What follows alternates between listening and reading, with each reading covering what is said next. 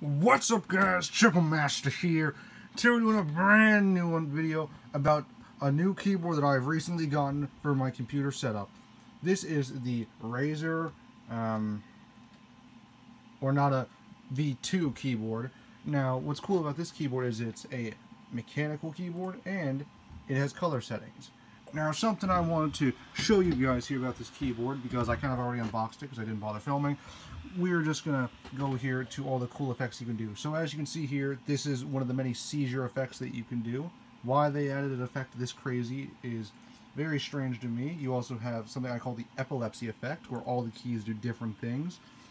You can also do the Wheel of Spinning Doom effect, which is just a super fast color spinning wheel. And the mouse is also affected by this too. So you really get a full feel for it.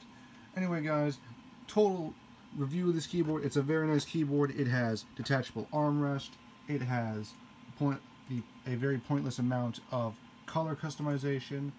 As cool as it is, it's also it doesn't really make you much better at the game, but everyone knows that RGB is the most important thing when it comes to a keyboard.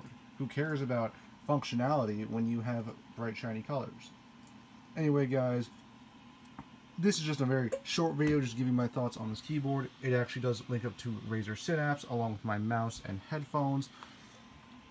So, all in all, 10 out of 10. Could use more RGB, though. I didn't get enough seizures yet from it working with it tonight.